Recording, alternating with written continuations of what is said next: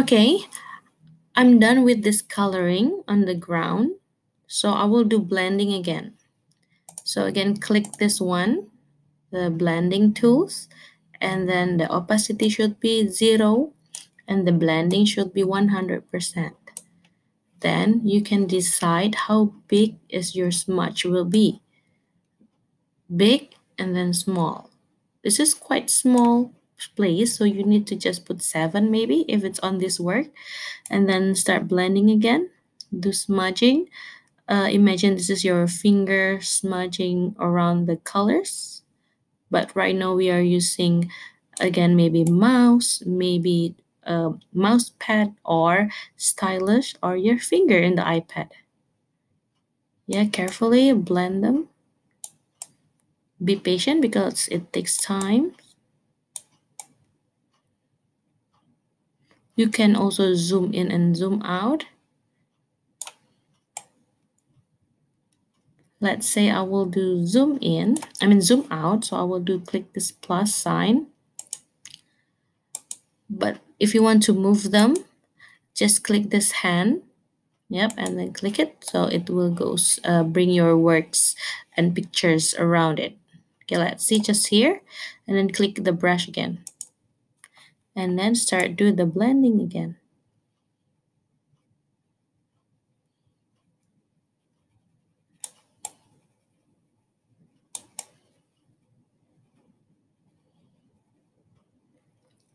Remember, you have to blend the colors between them, not like, like across like that, but again, between the colors.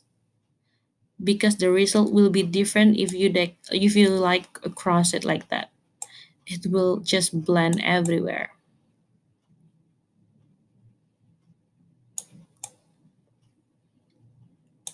Be careful of the part that is not supposed to be blending.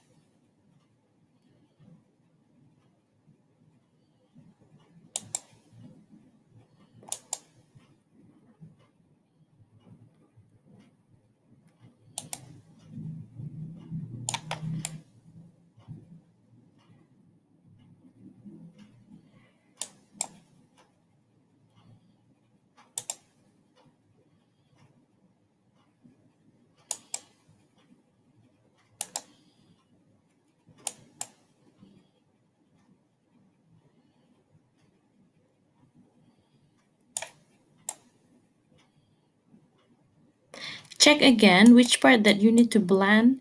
Yeah, sometimes you miss them. Sometimes maybe they're not really blending really well. So you can always go back to the part that you want to blend it.